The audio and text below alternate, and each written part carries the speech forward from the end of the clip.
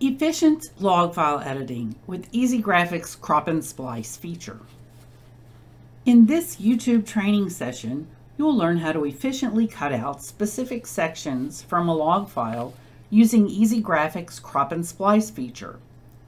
If you're preparing the log file for printing or presentation, follow these simple steps to master cropping and splicing of log files.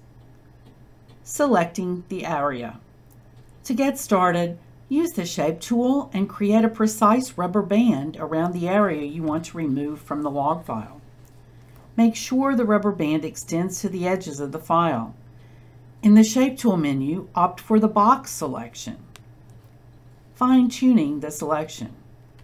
Once you've drawn the rubber band, drag and adjust its corners to refine your selection further. EasyGraphics' user-friendly interface allows you to move the entire selection area as well, ensuring you have complete control over whatever you would like to crop. Applying the crop. Click on the Crop and Splice option to remove the selected area from the log file. Customizing the crop. In the Crop Options dialog, you have the freedom to decide whether you want to leave a small gap in place of the removed area.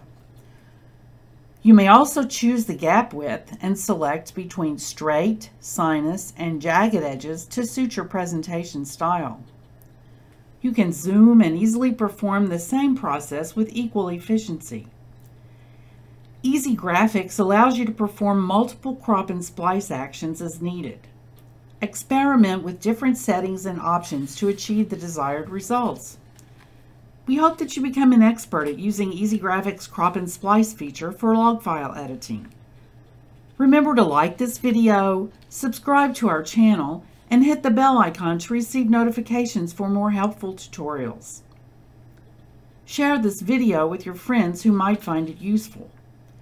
If you have any questions or need further assistance, please leave a comment below and we'll be glad to help.